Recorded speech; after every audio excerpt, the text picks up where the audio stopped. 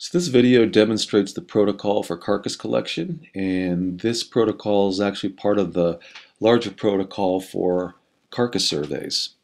And so what you'll see in this video is a field worker finding a pretend bird carcass and how the bird carcass is processed.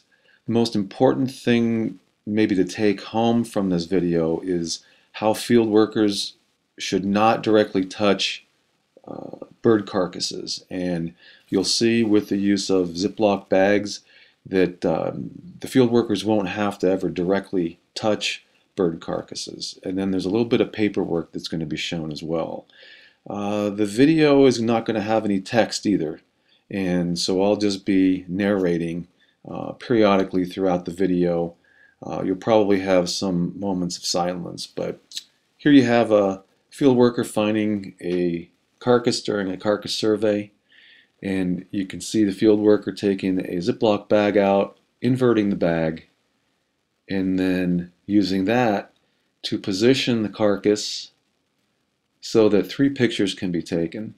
And this first picture is showing how the field worker positioned the body on the lateral side for a lateral picture, and now using the bag as a glove, positioning the body so the second picture can be taken of the front of the body, or the ventral part of the body, which is the throat and the belly.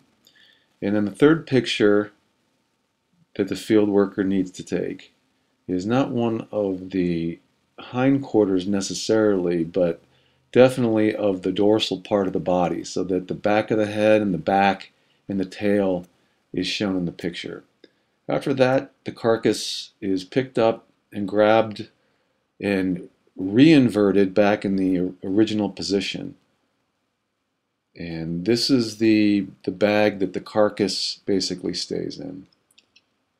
Then the field worker should take out their clipboard or their binder that has the body identification tags, and the field worker's filling out one of those tags. It's kind of hard to see. There we are, zooming in.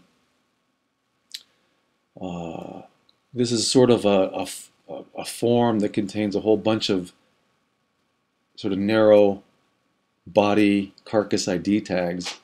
Field workers should carry around scissors, and what they'll do is they'll simply cut out that filled out tag.